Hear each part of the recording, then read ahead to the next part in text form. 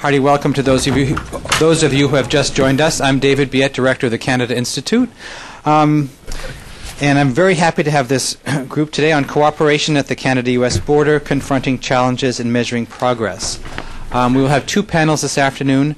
Just a little bit of housekeeping. Again, please turn your Blackberries off. This room is particularly bad in electronic interference, and we are webcasting this. And it will be posted, archived on the web soon. So look for it if you'd like to. Not sure who said what. Washrooms are out to the left here. We'll have coffee at the break. And I will now turn this over to Michael Abensauer, who is with the Quebec office in Washington. And he will be chairing this session. Michael. Thank you. Hi, my name is Michael Abensauer, and I'm one of the representatives from the Government of Quebec office here in Washington. I'm happy to moderate today's panel, first panel entitled Meeting Federal Border Mandates, State and Provincial Initiatives.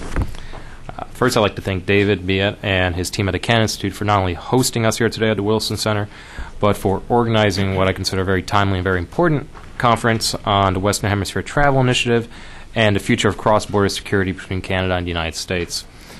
With a new incoming president and Congress, this is a great time to take a step back and look back at some border management policy over the last couple of years, see what's worked, see what hasn't, and see what we can improve on. Before I introduce the first of our panelists, I'd like to give some brief background on the Western Hemisphere Travel Initiative and how it's affected us all. WHTI, or WHTI as some of us like to call it, was born out of the Intelligence Reform and Terrorism Prevention Act of 2004. As part of Congress's efforts to not only implement some of the 9/11 panel's recommendations, but to reform the intelligence community. One of these recommendations was to improve border security by establishing a system by which Americans returning to the U.S.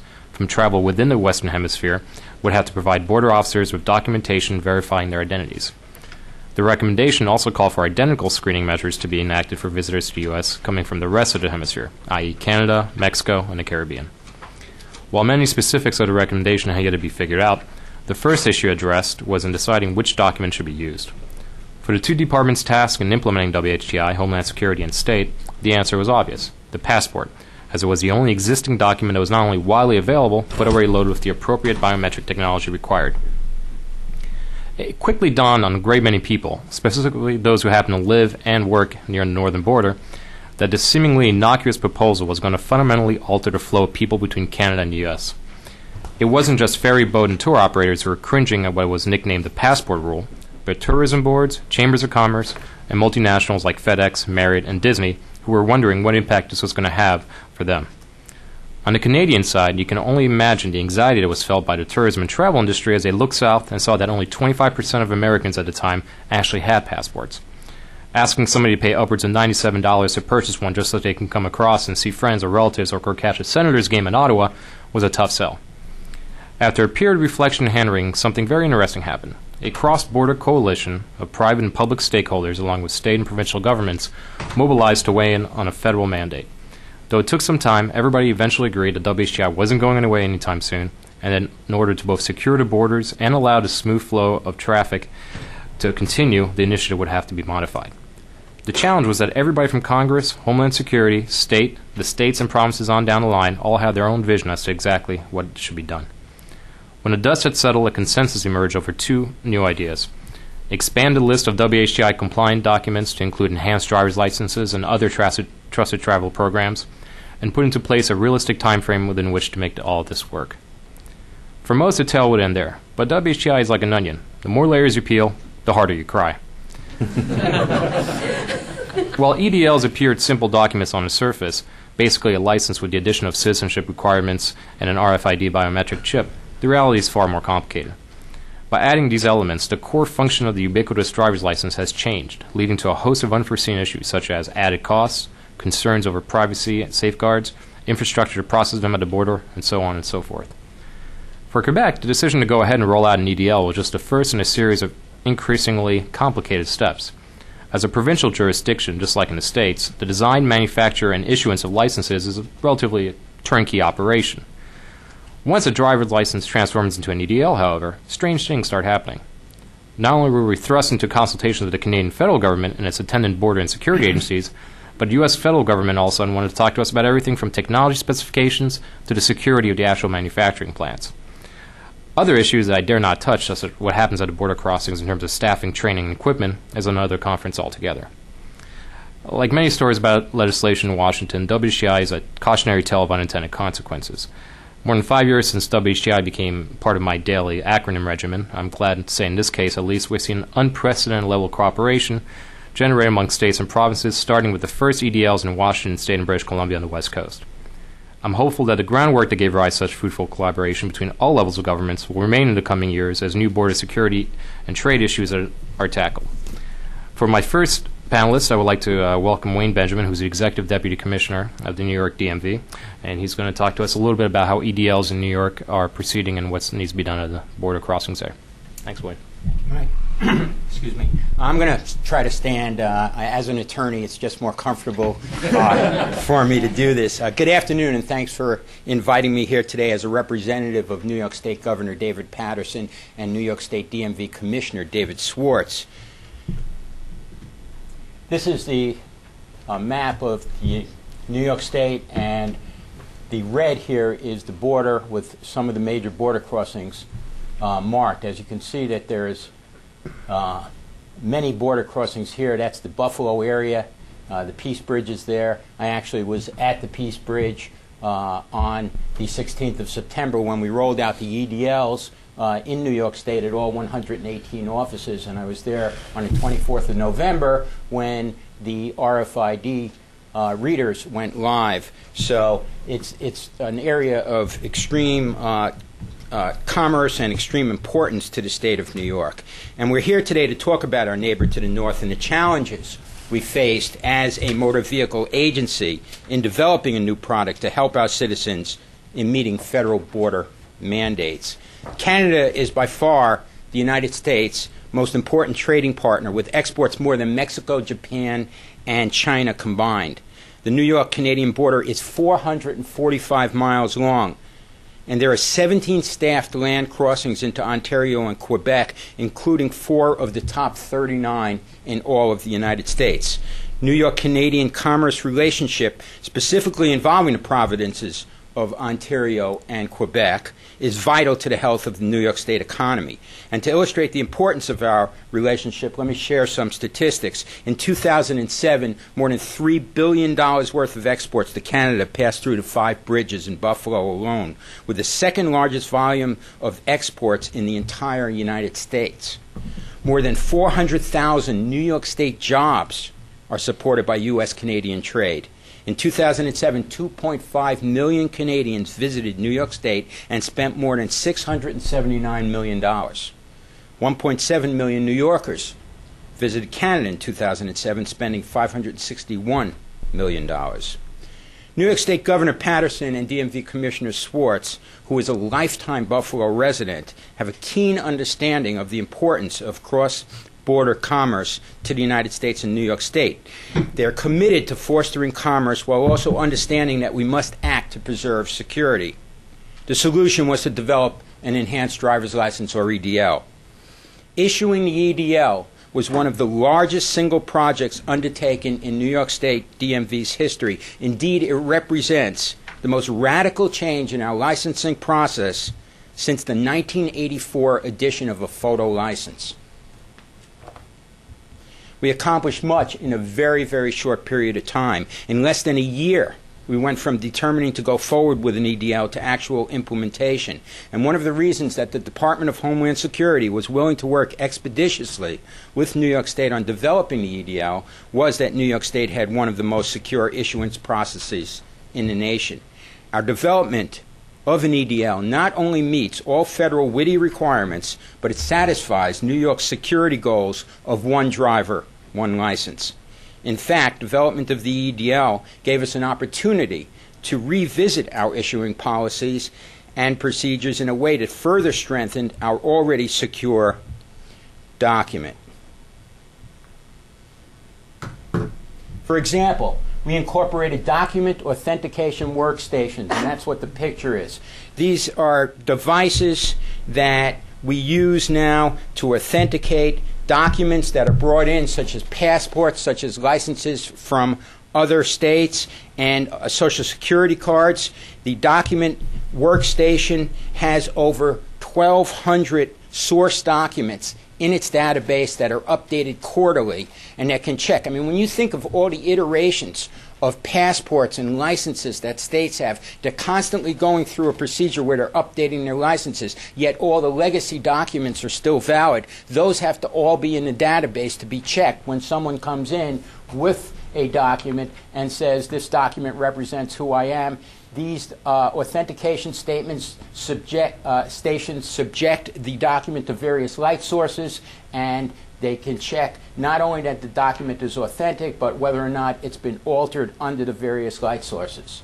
So that's one of the things that we've done. We've also instituted a procedure we call electronic two-stop, and that just very simply means that you can't have collusion with a motor vehicle clerk in terms of getting a document through, because you don't know who those clerks are, because you're going to be subject to a random ticketing. You're going to get a ticket. You're going to go to one stop with the clerk. You're going to present your documentation. The clerk is going to verify those documents, and then you're going to get another ticket that randomly is going to assign you to another clerk where the same documents, you get the documents back, you have to hand them in again, and then they're checked electronically against each other to make sure that they're proper. And we have found that very, very useful in preventing fraud. And lastly, we're exploring facial recognition technology. Last year, we conducted a pilot where we took 1 million of our photographs and we subjected them to a one-on-one comparison to see if people had duplicate licenses. Of the 1 million, I'm happy to report that we only uncovered 100 people with multiple licenses. That's a very, very small percentage in New York State. But we found one that was on the terrorist watch list. These people have been prosecuted. Some of them have been arrested. And now we're looking to roll out the full facial recognition technology in June of next year. The other thing, of course, we did to be compliant with the WHTI requirements is we embedded an RFID tag inside of our license document. And we developed systems for data exchange with Customs and Border Protection.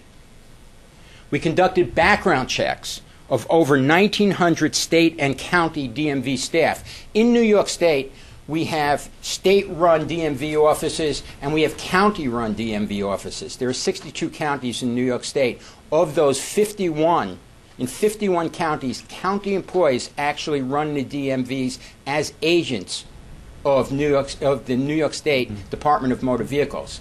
In the other 11, we run the offices. So those county employees also had to be vetted so that they could work on EDLs, and background checks had to be done for all of those employees. And interestingly, we also had to work with the unions. You know, there's state unions that involve these workers, and we work in partnership with our unions, and I'm happy to say that because of that, because the New York State DMV has had a great relationship with its unions, we were able to sit down and hammer out an agreement by which only employees that were vetted and were citizens could work on EDLs, and we had a criteria developed so that if people's background checks came up with hits that violated the hazmat standards for commercial drivers, we would go through a procedure of transferring them or taking other action that the unions were agreeable to. So we worked out this particular agreement, and were able to get that done in a manner that also DHS supported. We did all of this not only in partnership with DHS, but in partnership with the provinces of Ontario and Quebec, and we were talking with them all along. This is the New York State EDL.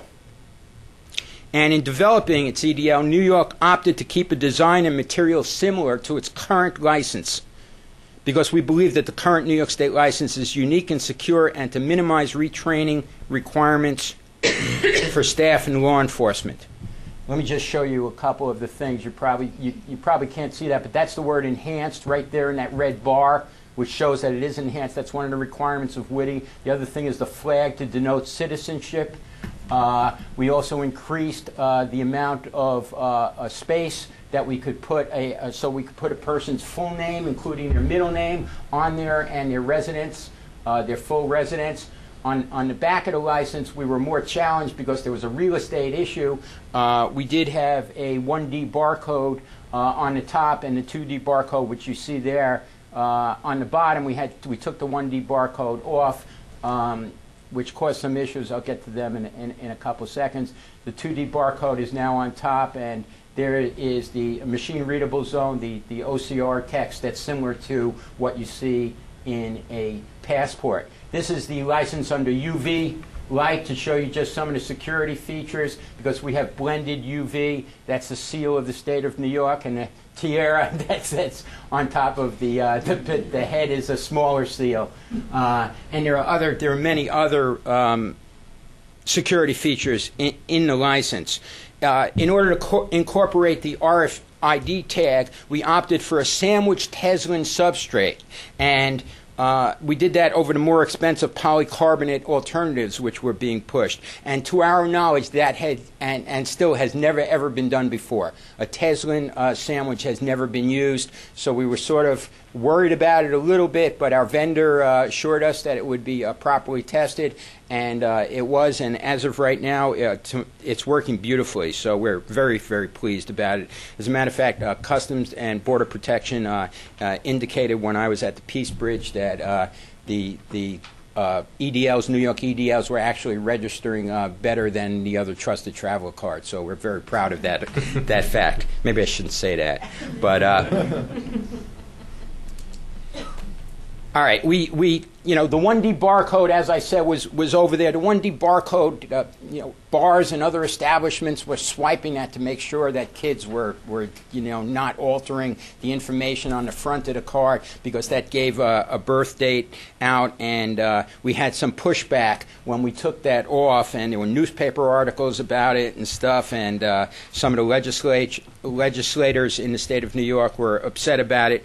But we pointed out that the new configuration meets national licensing standards established by AMVA, the American Association of Motor Vehicle Administrators, and adopted by 45 of the 50 states. We also pointed out that proof of age is best confirmed by checking the date of birth on the front of the license while using a photograph to confirm the customer's identity and quickly verifying that the visible security features are intact. The 2D barcode contains information that is on the front of the license, including the person's birth date, and with updated software or equipment, it also can be scanned by an establishment in the same manner that the 1D barcode was previously scanned. Incidentally, you can now download 1D barcodes from the internet. So that's how scary the 1D barcode became in terms of a security feature. It's just not there anymore. The UV feature is called a Level 2 security feature, which means that it requires special tools to display. Now that we had the product, the challenge was to predict demand. We just didn't know how many people were going to buy this. And we're finding now that about 3% of people conducting licensing transactions are opting for the EDL, and 34% are choosing to get it before their current license expires. We've issued, since we started issuing EDLs, which was 2.5 months ago, we've issued almost 11,000. We've collected over $300,000 in revenue. Our marketing, we used a soft marketing approach. We wanted to make sure that people understood what they had to bring in to get their EDL when they came into the Department of Motor Vehicle offices. But now we're going to, starting in January, start to really push on the marketing using the June 1st, 2009 deadline as sort of a hammer to make people understand that they really need to get this document if they're going to travel over into Canada and back. And we anticipate that sales will go up in the following months. And also we have a licensing cycle, which basically means that a large volume of our licenses will come due for renewal in the first couple of months of 2009. What we're trying to do is educate people and say, when your license comes for renewal, don't renew it, make it into an EDL. So we're putting inserts in the licensing renewal notices, and we're trying to get the word out through various media so that people understand that. Just let me talk a little bit about RFID technology. It results, of course, in faster, more accurate border transactions with reduced waiting times and pollution, and it allows CBP agents more time to do their jobs. I had the privilege of going into one of the booths when they rolled out the RFID, when RFID went live in Buffalo, and when you come through with the card, it just populates the area. It's like electronically sending your taxes to the IRS. You don't have to worry about keyboarding mistakes. You don't have to worry about the time it takes to put in the information. It's all there, and it allows the agents to do their job and concentrate more on questioning people. And the privacy and security issues concerning the use of RFID tags are largely myths. It's not used for tracking people whereabouts. The Gen 2 technology requires the use of readers to activate the tag because the tag itself has no power source. And we like to call it a tag instead of a chip. When you talk about a chip, people think, gee, a chip, that has information on it. It really doesn't. The RFID tag has a number, and that's all it broadcasts is a unique number. That number is then read by CBP agents, and it goes to the DHS database, which then pulls up the information. But to address the security concerns, we supply a sleeve with every EDL that we send out. If you put the EDL in the sleeve, it prevents it from being read anywhere at any time. All right, advantages of EDL. It's a driver's license, and also, serves as a passport. It's an identity document. You can use it to fly domestically, like I did today. Thankfully, they looked at it. They thought it was neat. I was happy they knew what it was. A little bit worried there. You can cross land and sea borders in the Western Hemisphere. It can be obtained quickly, usually in less than 2 weeks. It's more like 8 days. That's what it takes New York State DMV to get it. My EDL came in 8 days to me, and that's the usual time. And it's less expensive. It's $30 more in addition to your regular licensing fee. So if you're renewing your license in New York State, there's a $50 charge for 8 years, and then you pay an extra $30 to get an EDL, and it fits in your wallet.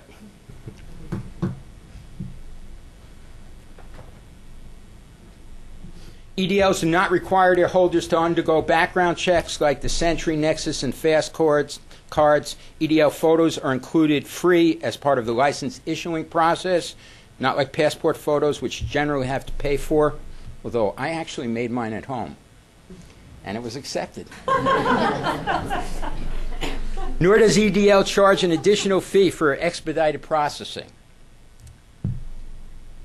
In summary,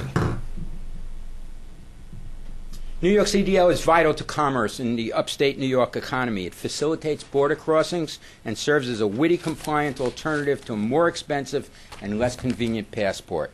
New York's EDL represents an elegant solution to the dynamic tension between cross-border commerce, security, and convenience. It offers a secure, facilitative, and cost-competitive solution that meets all of New York State's, DHS's, and the witty rules and requirements. And on behalf of New York State Governor David Paterson and New York State Commissioner of Motor Vehicles David Swartz, and I thank you for the opportunity to allow me to speak about New York's EDL. Thanks very much.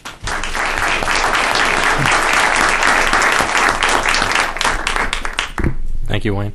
The next panelist is Ken Oplinger, who's President and CEO of the Bellingham-Whatcom Chamber of Commerce and Industry, and he'll be talking a little bit about what's going on in that particular neck of the woods. Thanks, Michael.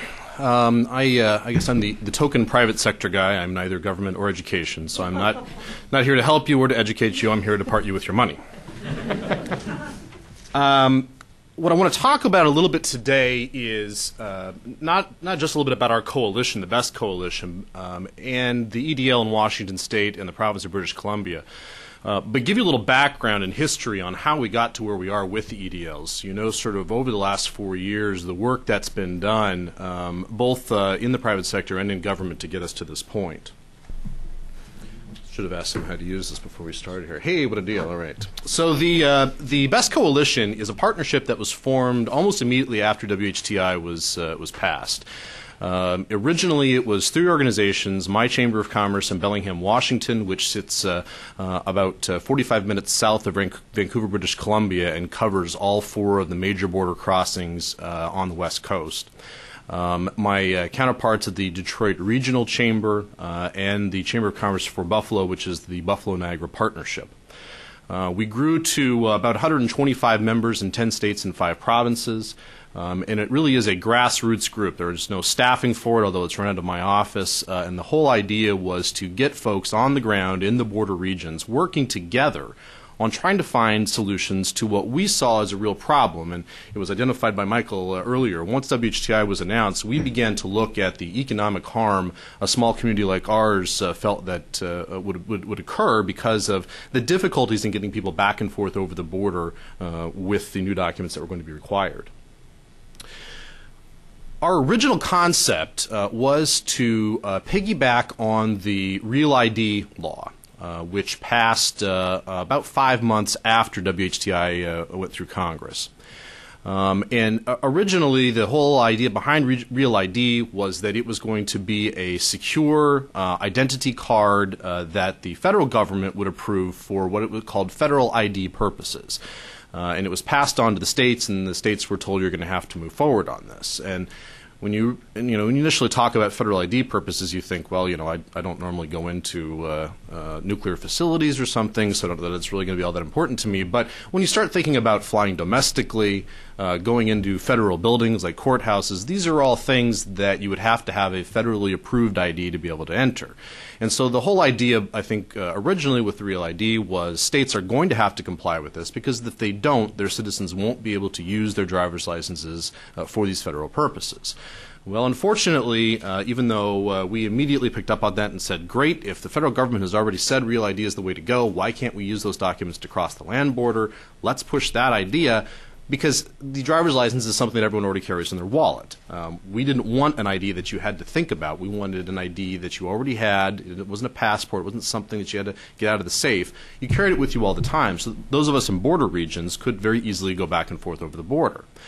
Well, as we went down the pike, it became very clear that a number of states weren't going to move forward with it quite as easily as we had hoped. So we needed to come up with another concept of how to get driver's licenses moving as a means of being able to cross the border. Just a little bit of background quickly on BEST before I move forward. So we got together in July of 2005. Over the course of 2005, formed the group, and then throughout 2006 and into 2007, did about 5 full fly-ins to D.C., completely populated with business folks and folks from chambers of commerce across both countries, and basically spent days and days on the Hill trying to explain to congressmen from Middle America who have never crossed the border that the northern border is different than the southern border. There's not, millions of economic refugees streaming over all the time. That, we need to look at that border a little differently and begin to have some dialogue about some of the ways that we think they could look at the northern border a little differently. So, the breakthrough on EDLs, we believe, really came in the summer of 2006. At a conference in Edmonton, Alberta, where then Public Safety Minister Stockwell Day and Secretary Chertoff were at a joint appearance at a conference. And Secretary Chertoff said that he thought a Real ID solution to WHTI would be a way to go. And so we sort of took that as at least the blessing for the concept. And a number of organizations and state governments began to pick up on it from there. The first ones to move forward on it were Governor Christine Gregoire from the state of Washington and her counterpart from British Columbia, Premier Campbell. And they had a summit shortly after that meeting in Edmonton. And out of the summit, there were 5 items in their joint agreement. And the number one item was that they both agreed that they would produce driver's licenses in their jurisdictions that would be acceptable for crossing the border. The idea from there really entered into a lot of negotiations directly between the state of Washington and the federal government in the U.S. And so we sort of stepped away from that point. But the concept they came up with is there on the screen. And I won't get into a lot of the specifics because Wayne covered the stuff that's going on in New York State. A lot of the specifics in the licenses are the same. I guess just a couple things I'll mention. We are almost at 50,000 licenses in circulation. We just started the program in end of January, so about 10 months worth of work for a fairly small state. So we're very pleased with the uptake of the license. And in fact, the uptake has been so good that in the session of our legislature this year in roughly about March, the legislature appropriated an additional couple $1 million into the program for training because the capacity was such that we were starting to see up 6 to 8 week wait times for people to get their appointment to go get their EDL. There were so many people that wanted to get the enhanced driver's license. I want to piggyback on Wayne's comments about the RFID chip. The RFID chip has a random 96-digit number on it that points to a database. It contains no personal information. So in that sense, it's actually safer than the passport is. But I think the most important thing with it is that for those folks out in the world who are concerned and choose to wear tinfoil hats, we do have a tinfoil sleeve to put the license in so you don't have to worry about it being read.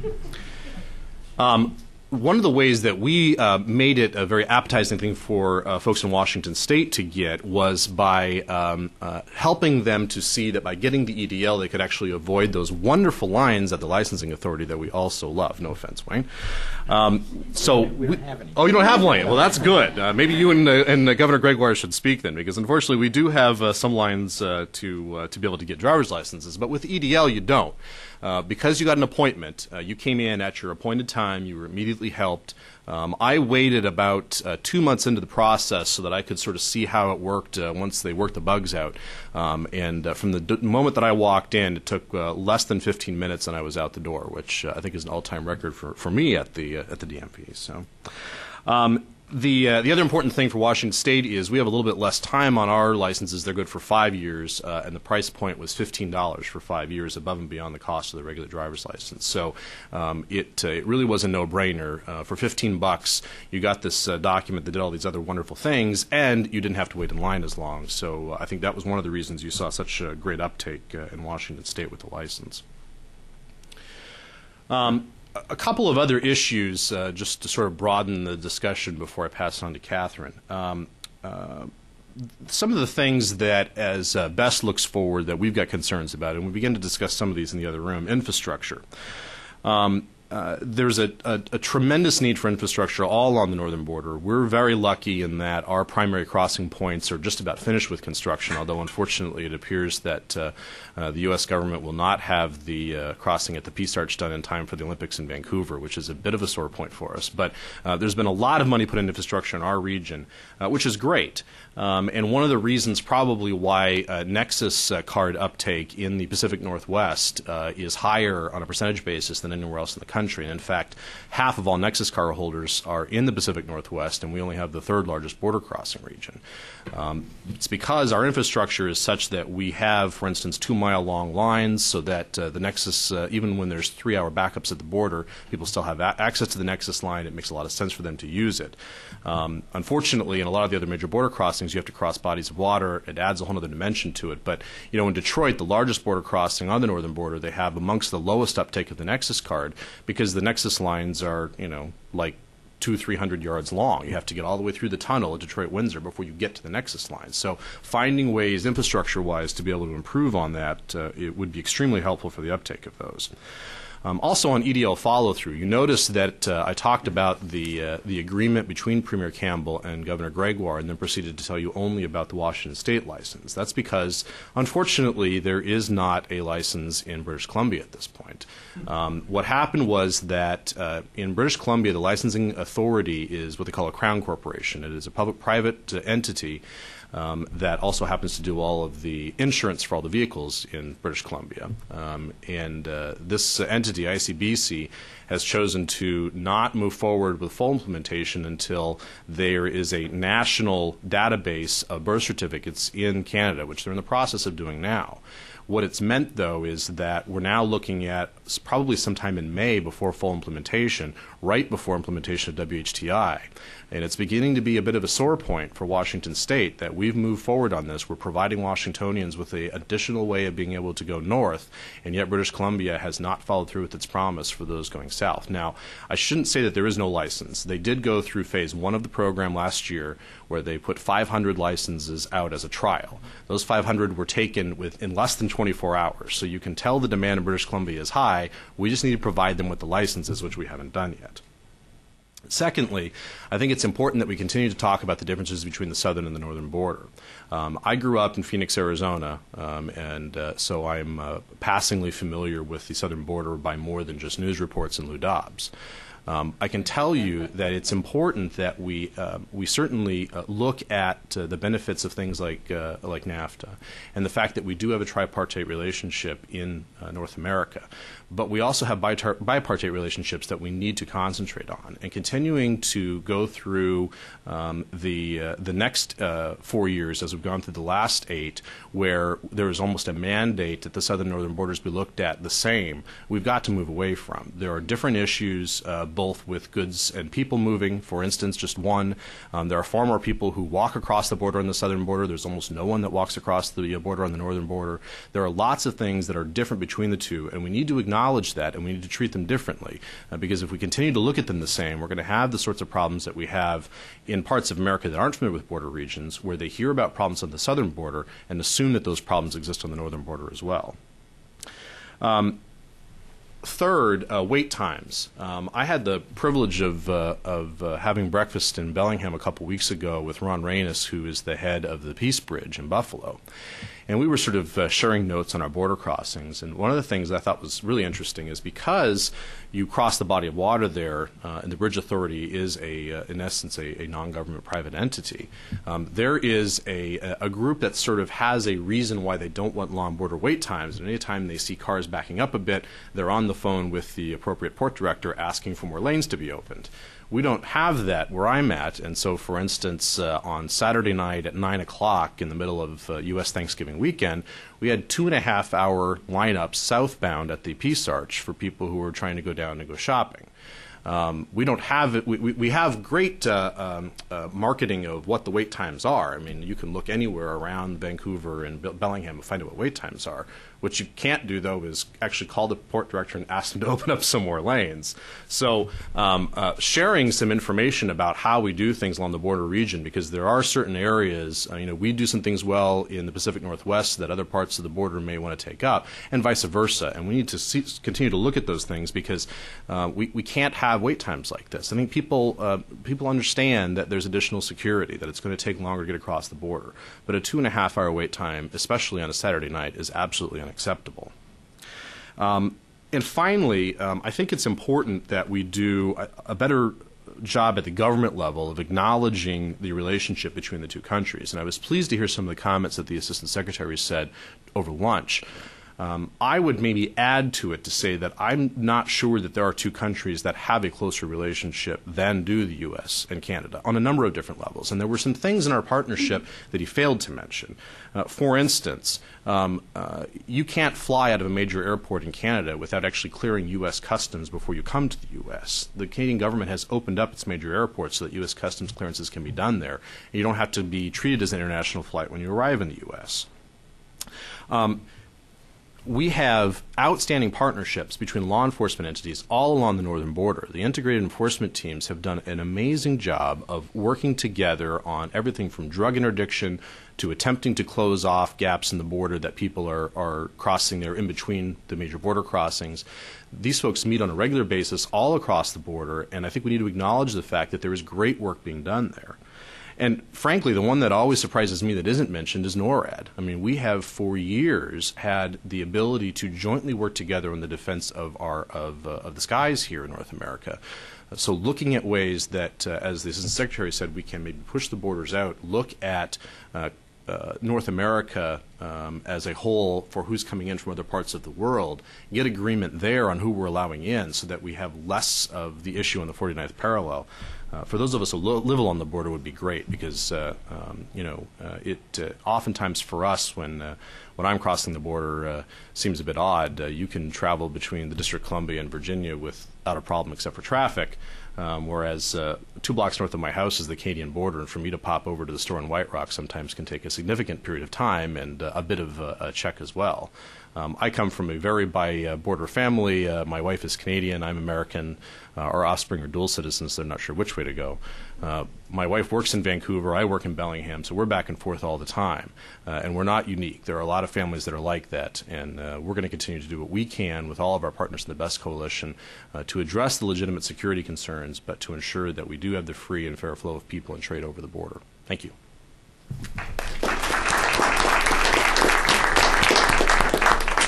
Thanks, Ken. The last panelist today will be Kathryn Bryk Friedman, and as soon as she gets her, there she goes. Go ahead. Thank you. Well, first I'd like to thank David and his team for extending the invitation to speak here today at the Woodrow Wilson Center. It's a personal honor for me to be here at an institution that embodies such tremendous ideals that I also share. You just heard my colleagues present what I sort of view as an in the trenches or on the front lines perspective on WHTI implementation. And my intent here today is to take a step back and take maybe a 20,000-foot view of the issues surrounding the border between Canada and the United States. And I hope that I'm a bit provocative. It's my intent that we move beyond the security economy dichotomy that has so characterized conversations and policy discussions regarding the international border, which by all accounts is critically significant to both Canada and the United States. And I'd like us to consider thinking about the border in a new light. In some respects, I may be suggesting a fourth model to consider in addition to those presented by Assistant Secretary Baker. My remarks on WHTI and some of the recent research that my institute and the Border Policy Research Institute out in Washington State will address the first theme of this conference this afternoon, which is confronting challenges. And then I will wrap up my time by discussing the second theme of the conference, which is measuring progress. So like Wayne, I'm a lawyer, and as a lawyer, I am trained to argue.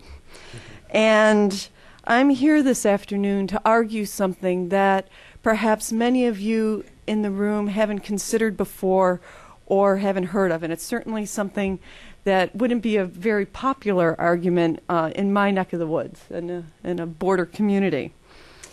And that is that WHTI was masterful. It was a masterful stroke in one significant respect. There are 4 words in the WHTI legislation that, in my view, capture the reality of the relationship between Canada and the United States and North American integration, and provide perhaps a new way to view North American governance. And the 4 words that I'm referring to, oops, you're all waiting. Oh, this one. The 4 words that I'm referring to are, or other acceptable documentation. Now, in my view, these 4 words, whether intentional or not, have opened the door to regional solutions to international problems. These 4 words have allowed for the possibility of flexible border policy that engages state, provincial, and private sector actors who are, by most accounts, significant actors on the North American stage.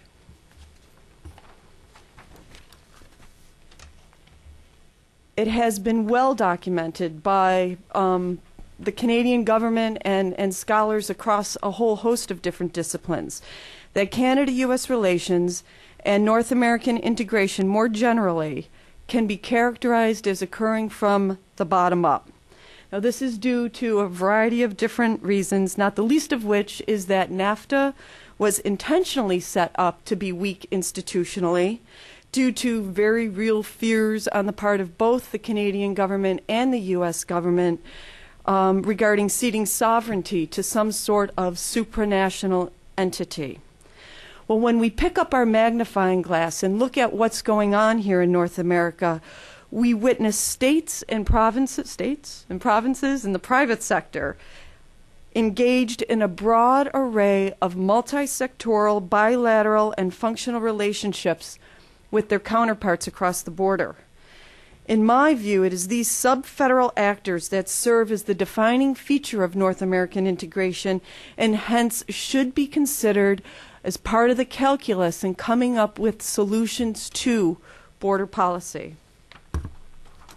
Now, I am not suggesting that Ottawa and Washington devolve foreign policy making to the provinces and states. That is, that they don't fully devolve foreign policy making to provinces and states. But what I am suggesting is that a one-size-fits-all border policy is not an ideal because we are not dealing with a monolithic entity. As demonstrated by WHTI, regional flexibility is critical to ensuring both security and economic efficiency. And some of the research that we've conducted recently with the Border Policy Research Institute actually reinforces this point. I handed out to you a policy brief that the UB Regional Institute worked on collaboratively with the Border Policy Research Institute at Western Washington University under the auspices of a newly formed research consortium called the Northern Border University Research Consortium, NBERC for short. And the mission of this consortium is to provide policymakers with objective, credible research on the border and its effects on national prosperity. Now, I'm not going to go through the data and the analysis and the beautiful visualization of that data in that policy brief, but I think the conclusions of that policy brief are important and relevant to our conversation here today. That policy brief, our research suggests that differences in regional trade flows demand flexible policies. So, for example, whether that flexibility comes in the form of 4 words, such as those that are present in the WHTI legislation, or by providing port directors with more flexibility through perhaps regulatory change, the key is that regional flexibility can enhance both security and economic efficiency. In our policy brief, we gathered a lot of different data and analyzed that data, and it told some very compelling stories. One of which is that the fast lanes in both regions that were compared, utilization of the fast lanes differ. I think the number is 5% of carriers going north to Canada utilize the fast lane out in Blaine, where in Buffalo it's 23%.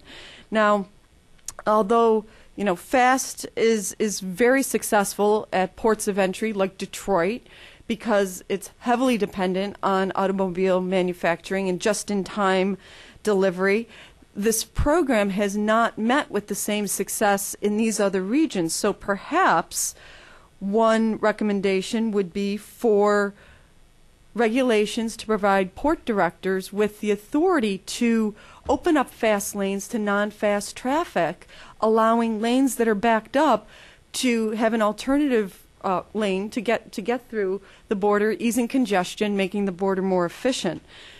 You can read the brief at your leisure. I guess the larger point is that language crafted in legislation that's relevant to the border should account for this reality of Canada-U.S. relations and the fact that North American competitiveness may not necessarily be enhanced by what I, as an attorney, view as more traditional international law mechanisms such as treaties and international institutions, but rather, paradoxically, in fact, focusing on regional sub-federal networks.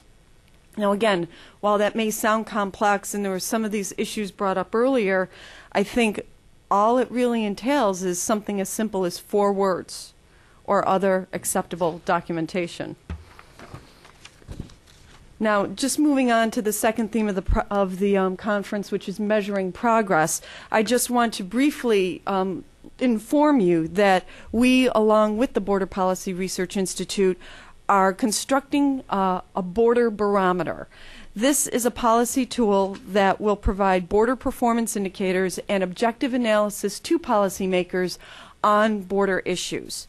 The border barometer was born out of a frustration, a personal frustration on my part. I had attended conference after conference over the past several years where literally one presenter would stand up and pound his or her shoe on the table and say, you know, if you don't do something about that border, the U.S. economy is going to suffer and the Canadian economy is going to suffer irreparable harm. And then quite literally, 20 minutes later, half an hour later, 2 hours later, other stakeholders would stand up and say, that border is working just fine. That border is working perfectly. We have nothing to worry about. And I sort of stepped back, and my colleagues at the Border Policy Research Institute stepped back and said, well, what's going on? Do we have any objective measures on how the border is performing? So we are currently compiling some time series data, the preliminary results of which are contained in a policy brief that was released by the Border Policy Research Institute. I only have one photocopy of that here. I couldn't get enough of them in time to bring to the conference, but if you're interested in some of the preliminary findings, or just if you have an interest in what we are doing, you can go to their website, which is WWU, which is Western Washington University.edu/BPRI. And we are going to be working quite vigorously on this project over the next few months and are going to release the results at a conference here in Washington, D.C. that's going to be held sometime in late winter or early spring. So if you're interested in hearing more about that, I can ensure that you are aware of the date and the place. Is it? Okay. Okay. You've been in touch with David and Don? Okay. All right. Well, it's here, February 24th. That's great. That's great. In the end, I just simply offer this quote, which as I walked into the Wilson Center, I had never been here before, and I was reading Woodrow Wilson's remarks on the wall, and he had stated, in essence, that the scholar and the policymaker are engaged in a common enterprise. And I encourage those of you who sit here inside the Beltway to continue to consider the ideas of scholars and stakeholders in all regions along the 49th parallel when thinking of Canada-U.S. relations, border policy, and enhancing the economic competitiveness of the United States. For again, in my view, paradoxically, making the world's largest and longest common border more seamless may require thinking at a regional as opposed to a continental scale. Thank you very much.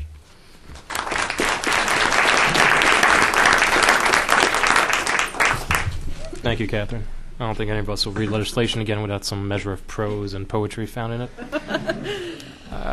Usually I would take this opportunity, take the moderator's prerogative and ask the first question, but a lot of interesting things have been set up here, so I'd like to toss it out and get some questions from the audience. If you could please introduce yourself and your association and ask a question. There's a question up here, I think. You? There was somebody back there. Oh, I'm sorry. I'll go next. Sure. I'm Dave Jones. I am a retired Foreign Service officer, and this is a question for the last speaker. In effect, could you give us a quick précis of the results to which you so interestingly alluded for the study of timing and circumstances and obstruction at the border? With respect to the policy brief or the border barometer? The border barometer. We really haven't come to any comparative results. The Border Policy Research Institute simply began gathering some data on border issues or trade and border flows out in that part of the country. They primarily look at indicators or data sets that measure porosity. So, for example, the flow of goods and services over the border. They advocate for coming up with a better measure of wait time at the border.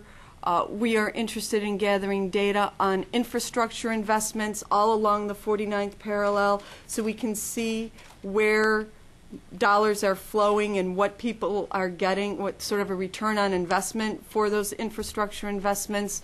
We also have an indicator, a security indicator, and we recognize gathering data on this might be a little tricky. I should take a step back and tell you that the data that we are working with now is all publicly available.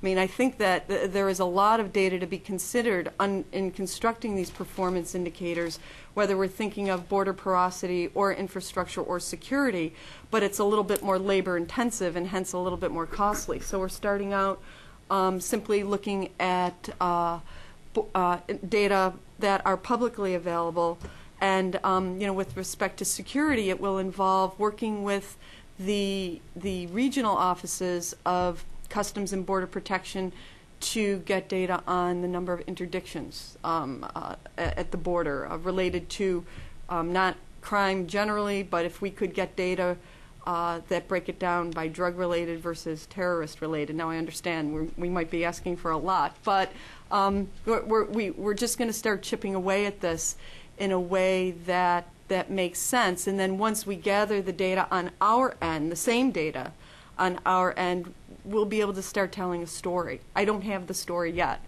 but I'll have it in February. Ray Kozlowski, fellow of the Transatlantic Academy. But normally, I'm a professor at the State University of New York at Albany. And with that, Wayne, I've got a question about the process of trading in my license, say, for example, and getting the new EDL. So in terms of establishing my identity as a U.S. citizen, I can do that with, say, for example, a New York birth certificate, what do you call it, official copy, right, because the birth certificate is in the hospital or whatever, official copy of my birth certificate. That's right, with a Correct. raised seal. With a raised seal. That's what I need to get. And what kind of identity? Or a passport. Or a passport. Well, the whole point here is I'm going to do you guys as an alternative of the passport, right? So I'm taking the option that you present here, right? Say, for example, what is the identification that's necessary to get that official copy? You usually have to write to the Bureau of Vital Statistics of whatever, wherever you were born. For example, I didn't have a birth certificate. Yeah. It was amazing. I thought all my life I had a birth certificate, and it was actually from Washington, D.C., Yeah. a hospital that I don't believe is any longer here. It's called Garfield Memorial Hospital. Right. It was this big thing. It had my little paw prints on it. It was certified. It had all this stuff. I brought it into DMV, Yeah. and they laughed at me. Right. They said, that's not a birth certificate. That's a commemorative document Yeah. that the hospitals give to you that's absolutely worthless. I was devastated. So was my mother. Yeah. So I had to write Yeah. to Washington, D.C., and fill out their form. And there are third-party vendors that'll do this for you for a price, but me being me, I wanted to pay only $23 that they got out of me. Yeah. And I filled out the form and sent it in. I don't remember what the requirements were. I know I needed a photo copy of my license and some other attestations that I did, and I got back a raised seal birth certificate. The problem, of course, is that there's no database for these things, and that every single county does it differently in the United States, and it's a mammoth problem. And the fraud involved in getting these documents is rampant. It's very easy to fake them. So it's a massive problem, and we try to do what we can in New York State by having 6 points of identity that you need to get any sort of a licensing document. Okay, so there's the 6 points of identity. So in addition to the birth certificate, if I come in with my official raised... The birth certificate's worth 0 points in New York State. It just 0 proves, points. It just proves that you're a citizen. That you're a citizen. Okay. But then if I have the other 6 points, then I have the collection. Then Correct. what are the other 6 points? Now, Sorry. there are things like they can range from things as mundane as W-2 statements, mortgages, anything that shows an address, a name on it. You need something with a signature. You need a Social Security card, an original Social Security card. That's one of the other points. Yeah. It's documentation to try to show that you are who you say you are. Yeah. I mean, without a biometric, let's be honest, Yeah. that's the best you can do. I mean, the fact is that if we were really in this truthfully to verify who people were, we would get rid of all the documents and go to a database. Yeah. Because once you go to documentation, they can be. And the reason I just raise it is just to play devil's advocate here a bit. As I recall looking at the website for New York State, I think it was, if I remember correctly, 2 utility bills or whatever you could use to establish your identity to get a birth certificate copy. And so if I look at this now from the standpoint of someone who wants to use the system against itself to get a legitimate document, this is the real challenge here. And it seems like what's happening in British Columbia and in Canada is to actually move to the vital records and to work on that system. Do we have anything somewhat similar in play in New York or anywhere else in the States to address that? I mean, it's been discussed, and I know that the Department of Health has been working on trying to establish a registry for birth certificates, but as you can imagine, it's massively expensive and a huge undertaking. And if anything, now the economy is going the other way. There's not a lot of money out there for projects that are not core mission projects. So unfortunately, it's it keeps taking a back burner, but I think it's still in the works. You know, when it comes to birth certificates, it's much more a state function than in Canada, where there is some federal oversight of it. And so different states are different places along the way. California, for instance, they don't have, per se, a central database. You still have to go to the county you were born in. But all birth certificates in California now follow an exact same format on a very similar paper. It just has a different county name at the top. There are some states in the Union that actually do have a centralized database, but it really is up to the state at this point. If I could add, in Quebec, there was the same issue with birth certificates, where you had every local church handing out a birth certificate, and you can just imagine how many tens of thousands of different versions there were. So a few years ago, the provincial government tightened up and started putting together some guidelines as to how they should all look and be regularized a little bit more. Right there. Boyd Stevenson with the American Trucking Associations. My question is for Deputy Commissioner Benjamin. Just first of all, I wanted to say thank you very much for adding commercial driver's licenses to your enhanced driver's license regime. We in the trucking industry very much appreciate that. I wondered if you could walk us through any sort of challenges or differences that you may have seen in coming up with e-CDLs versus regular EDLs as we prepare to work with the other states on getting enhanced CDLs. Yeah, that's an area where I'm not an expert. So, I mean, I'll admit it right now. I know that in some respects, maybe in a lot of respects, it was easier because CDLs are so much more vetted for everything else with the hazmat endorsements and the fact that they're very closely looked at, the exams that they have to take and everything else that results in the licensing.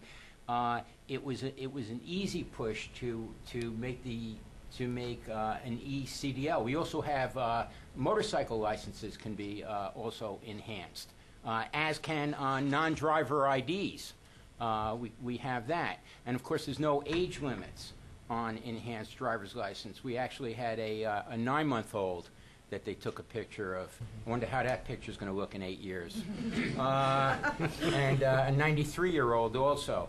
But we have an expert. Kevin O'Brien is our man in New York State, and if you come talk to me later, I can give you his information, and I'm just not an expert on that area, so I apologize. Thank you very much. Sure. I think I saw Marianne back there.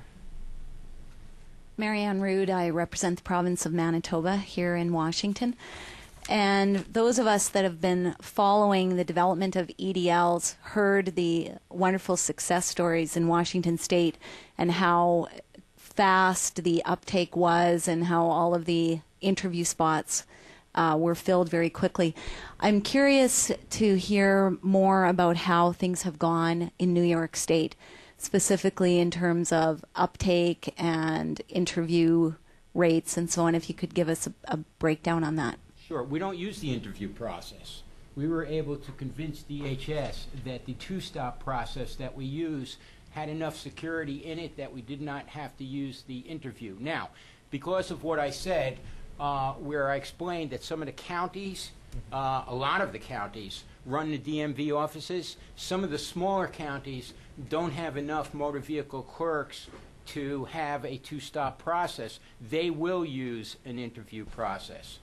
But we were very concerned. Our major concern was on wait times. We view customer service as extremely important, and we want to get people through the DMV as fast as possible. And we've had a mammoth success with that since we had reinventing DMV in the early 1990s that really transformed our offices and cut the wait times down to less than a half hour for almost every transaction.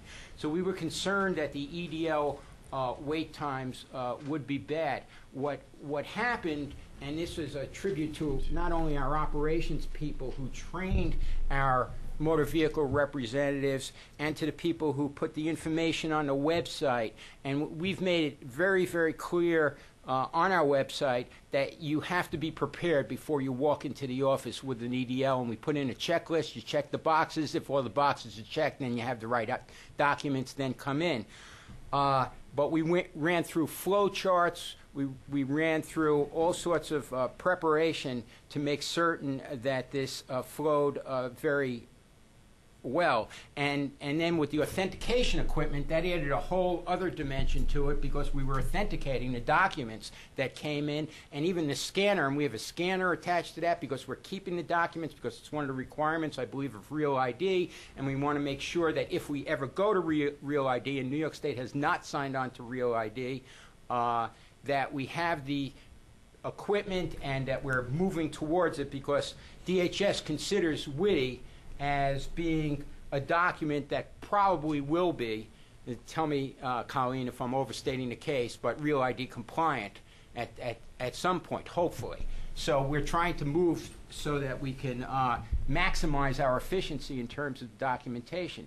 In any event, what happened was the economy hit a downturn, and in some ways that helped us because the sales of EDLs fell off somewhat, and people started trickling in a steady stream, but in effect, they were training our own people to do it in an efficient way, and we found that the wait times, for example, if you could get through a licensing transaction in between 3.5 and 7 minutes, the wait times for an EDL turned into between 5 and 10 minutes, and that was acceptable to us.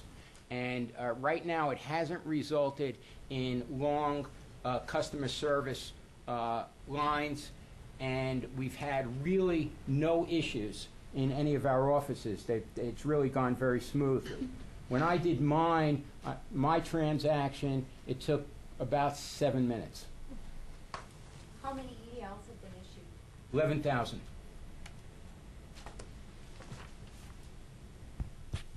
Shira Goldberg from the Embassy of Canada. A question for Ms. Friedman. Notwithstanding the 4 magic words in the WHTI legislation, how receptive do you think the U.S. federal government would be to the flexible regional solutions that you advocate? Well, I am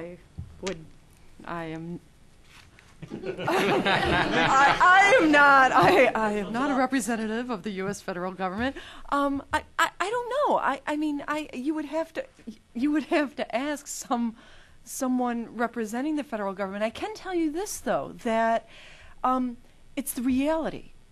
I mean, the reality of Canada-U.S. relations is such that states and provinces do business all the time together across a broad array of issue areas, ranging from the environment to security to trade. I mean, it's just the reality. The private sector is engaged in collaborations across the border with each other. It's the reality. Whether or not the U.S. federal government, I think it presents an opportunity for the federal government to leverage what is already taking place in a way that could be useful for coming up with better policy. Again, whether or not those 4 words were intentional or not, I think it provides an opportunity for the government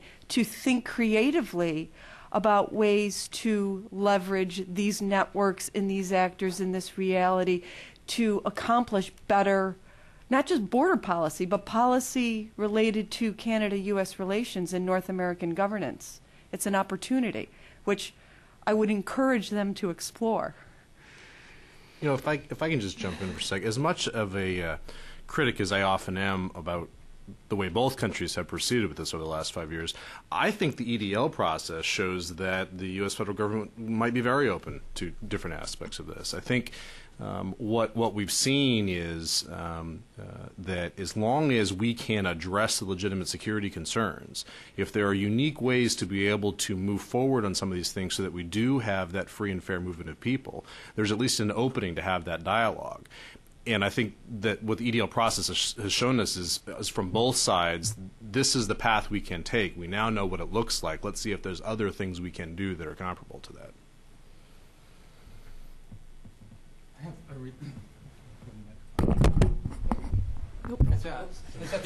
a that'll work. I have a related issue to this. It's how did, on the state and provincial levels, what was the process of working with the federal government? I mean, what kind of hoops did you have to jump through, or what did you have to prove to them? How good were they to work with on getting this stuff done? I mean, because that says that there's a lot that does happen on the federal, the provincial and state levels. A lot happens, and sometimes it often happens under the radar of the federal government. But this is something, a federal requirement that you're saying, hey, look, we can do this. How did you convince them that you can do this? I think, the two-stop is a great example of how flexible DHS was in dealing with us when we said we don't want to do the interview process. It's going to screw up our wait times. We can't have 10-minute interviews with every EDL person that walks into a Department of Motor Vehicle office. It just won't work for us. We didn't like the appointment idea. It just didn't work for New York State either. And so we convinced DHS that this two-stop was secure and was a way to get around it, and they were flexible. We pushed back on a fair amount of things on the business plan and found DHS to be willing to work with us, willing to sit down. Colleen was wonderful in working with Kelly Smith-Lois, who was our person who really worked the process, and a couple of our other people, and we hammered out agreements. And if you look at our business plan, for example, and compare it to Washington State's, you'll see large differences in it, and significant differences. And there's significant differences in the way the EDL is made, the substrates, and the way it's put together. So I think that the process has worked very well. The very fact that we were able to do it within a year is absolutely amazing, and is a testament to the fact that not only could we work with DHS, but we also worked with the Providences and met with them and had conference calls with them on an ongoing basis to look at their concerns and what they needed. And so we were extremely pleased with the process. Now that doesn't mean that it was all, it was all without bumps in the road. There were bumps in the road, and some of them were significant bumps in the road. You're dealing with very high-level people who understand in a very real way what's going on. As somebody said, in the trenches, and that's true. I mean, you wouldn't believe what our operational people know about adding seconds to a transaction, literally seconds. It's like what the RFID does. It takes seconds off a transaction coming through a bridge. Those seconds add up to hours.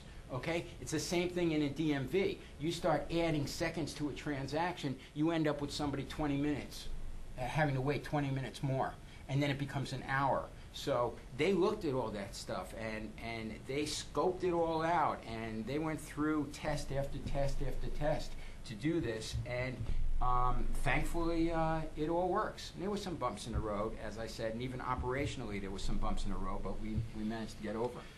I think from our perspective as sort of the guinea pigs in all this, the biggest issue was trying to get from the state and from the federal government, get everyone's head around how do we allow a state to essentially adjudicate citizenship, because that was anathema. And it's not, I think even the way that I've just described it is probably making several people in the room go, because it's not adjudication. But trying to figure out that process was probably the biggest issue. Once we got past that, I think the federal government had been talking quite a bit about let's get Washington State done and use them as a roadmap for everyone else. And what New York did a great job of doing is saying, yeah, but we're not like them. We need something that fits more with us. And so they were able to go through and make some changes to it, like, for instance, the interview process. For us, it was a reason for people to get it. For New York, it didn't work. But making sure that there was flexibility in that, I think, is now, as other states get into the process, is going to make that negotiation a lot easier. So. I would like to point out also, and I'm sure Ken will probably back me up on this, it took a while to get to that point before everybody kind of said to themselves, WHTI, as it's written, it's just not going to work. And there was a lot of lobbying, there was a lot of going to the Hill, there was a lot of going to DHS, to state, talking for everybody involved, and saying, look, you've got to expand you got to expand what counts as WHTI compliant documentation, those 4 magic words. And you're right, because they did actually set off a sequence of events, which meant that after years of finally going up to the visits, going to meet everybody you talk to and say, you've got to say something else can work as well as a passport, then you get to that point. And the rest kind of fell into place. Of course, sometimes, Michael, I get the feeling that maybe we got to the EDLs mostly because they just didn't want to hear from us and they were sick and tired of us hassling them. So. We were very nice people. Any other questions? Well, I'll ask the one last question because I want to. This is something I've been thinking about. What would you like to see in the northern border in the next 4 years? If you could have a wish list of some sort of magical fog descended upon Washington and give you unlimited powers and basically you could write a check, what would you like to see? Just 1 or 2 things. What would make your lives easier? If you could just go up to President-elect Obama and Secretary about to be a Napolitano and say, this is what I would like. Well, this is not very sophisticated, okay? But everybody realizes, of course, that when we're talking about EDLs, we're talking about people coming back into the state from Canada. Mm-hmm. What happens when you go over to Canada with an EDL, okay? Well, it doesn't, they don't have RFID readers, obviously. They don't have access to DHS's database. They never would.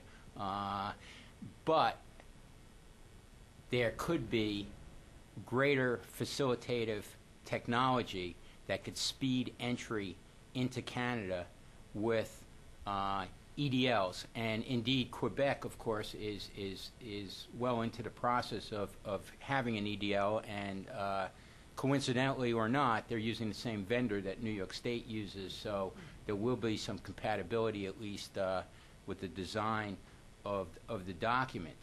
But it seems to me that you probably need porous borders both ways.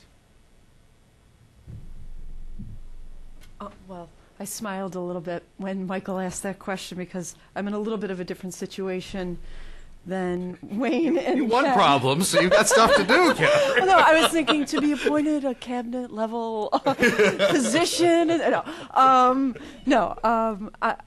Seriously, I would like to see the new administration consider new ideas for engaging Canada and thinking about North American governance. I'm a little bored with the ideas that we need to create some sort of institutions and that we need to renegotiate NAFTA, and I just think that those options are problematic for a lot of different reasons, and so I would encourage the incoming administration to consider alternatives such as leveraging some of these networks, thinking about, in the international law literature, we call them transgovernmental networks at the federal level. And right? It's like where all the harmonization of the rules and regulations is taking place. But also, again, leveraging some of those networks at the state provincial level and at the engaging the private sector in a way to come up with a new governance framework for North America, because it is a little disconcerting that at a time when other countries are breaking down barriers to trade and the flow of goods and services and people across the border, that we're building barriers in a whole host of different ways. And from an economic competitiveness standpoint, we will lose. We will. I mean, there's no doubt about it unless we get creative. So. Well, I'll be marginally objectionable as always. I think that if I had my druthers, what I would love to see is more of an integration in North America. And I'm not talking common currency or anything, and I know that folks in Ottawa are always concerned about sovereignty, so I don't want to step on that. But I feel like, as Kathryn mentioned, as we look at what's going on in Europe with the opening of borders, finding some way to be able to address that here, where Ottawa worries a little less about sovereignty, the U.S. worries a little less about security, and we agree on who we're going to let into North America. So we put less of an emphasis on the 49th parallel. It makes a lot more sense to me. A great example of problems we have is that in Vancouver, we're building a new transit line from the airport into downtown Vancouver that we're going to have done in time for the Olympics. It was less expensive and easier for the contractors to import labor from Moldova than it was to bring up people in Washington State who could have gone up and worked on that project. Because construction workers aren't part of NAFTA, then none of the NAFTA rules apply. It doesn't make any sense that we're not always looking for ways to try and make this a more open relationship, because the days of our economies being so diametrically opposed are gone. Canadians are very fond of saying the U.S. Gets a sniffle and Canada catches a cold. I mean, when times are good, they're good for both. When times are bad, they're bad for both. And so all of these things that we continue to put up on this random line that we've drawn on the map do us no good. We need to address sovereignty. I'm not suggesting that we stay away from that, but finding ways to continue to integrate would certainly make the business community a lot happier. Sir, anybody who has a last comment or question? No? Well, thank you again to all the panelists. It was very enlightening.